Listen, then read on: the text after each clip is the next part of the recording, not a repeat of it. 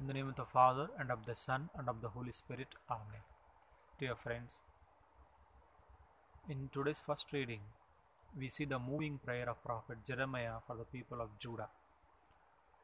The Lord had commanded Jeremiah not to pray for people of Judah because they had become so stiff-necked, so hard-hearted that they neglected the Lord.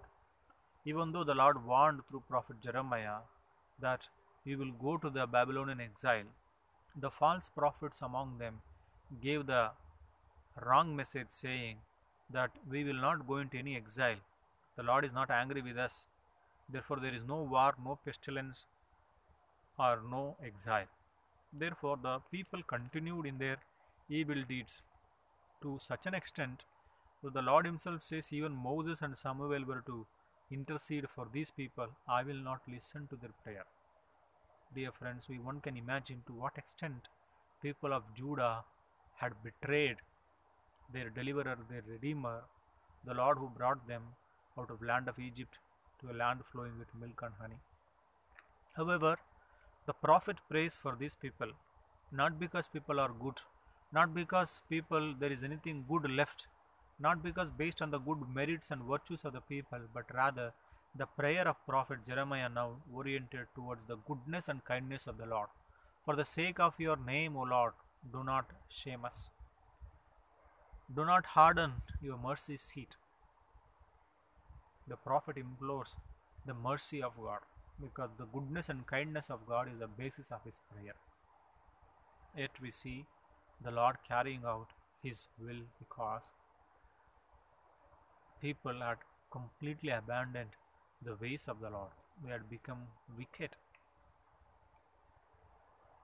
Though the Lord has created each one of us in His own image and likeness, what makes some people to become evil? As we know, the Lord has created us in His image and likeness, yet He has given us the freedom to choose freely good and the bad, light and darkness. The same freedom that He gave as they were about to go into the land of promised land through Moses. Behold, I place life and death, darkness and light. Choose life that you may live. Therefore, to each one of us, the Lord has given us the freedom to choose life or death, light or darkness. If we choose life, then we will be blessed. If we choose darkness, then death will be our destiny. Just as our first parents, Adam and Eve, were led astray because of the doubt devil sowed in their hearts about the goodness and kindness of the Lord. The Lord knows that when you eat this fruit, you will become like Him. Therefore, He has commanded you not to eat this. Eve doubted, and Adam too did share in the doubt of Eve in the goodness and kindness of the Lord. The same doubt Satan sows in each of our hearts and souls about the goodness and kindness of God, telling us that this deed, though it is wicked, it is good for you. Therefore, everybody is doing it, you too can do it. And once we do that sinful deed, he begins to accuse us, saying, you have done this. You cannot be merited to call God's son.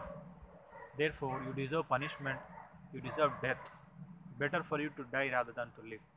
Therefore, He makes our life so empty, so shattered than before we committing the sinful deed. But if only we stand at the foot of the cross, we hear the forgiving prayer of Jesus. Father, forgive them, for they know not what they do. Therefore, dear friends, it is moved with the temptation of the devil.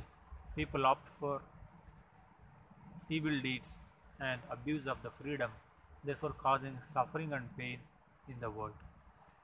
However, it is not the devil who has the ultimate say, but it is the judgment of the Lord. Just as during the harvest, the weeds are collected and thrown into fire, in the time of our death, because of our activities that we do in this world, we bear fruit for eternal life or eternal punishment. Therefore, let us not abuse our freedom which the Lord has given us. Let us not live as though we have no law unto ourselves. The law that should guide our life is the law of love and service as Jesus Himself has shown us. Let us pray that we may translate the faith that we profess in the life that we live. May Almighty God bless you, the Father, and the Son, and the Holy Spirit. Amen.